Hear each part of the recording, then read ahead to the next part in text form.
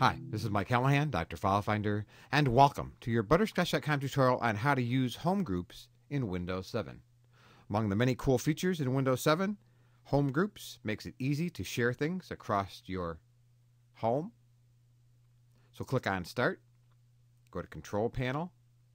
Under Control Panel, pick Network and Internet, click on that. You see here, Home Group, click on that.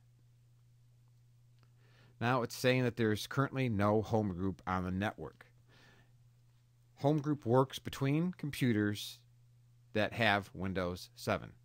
So we'll say create a home group.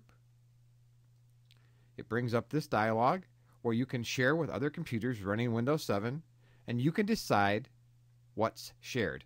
Now by default these things are already checked, but if you don't want to share videos you can uncheck it. If you want to share documents you can check it. We're just going to check them all. Then we'll click Next, and it sets it up and gives you this password. Please note that the password is case sensitive, so make sure you write it down exactly as it's displayed or copy it to your clipboard, because it will make a difference whether you put in a lowercase h or a capital H.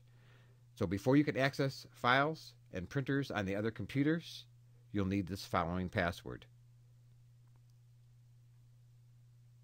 Once you've got that written down or printed out, you can click this link right here to print the password and instructions. Just click Finish, and your home group is set. You can see down here also you can share media devices. You can stream pictures and music to all devices on your home network, which is very cool, and we'll talk about it in another tutorial. So this is using Home Group in Windows 7, and that's all there is to it.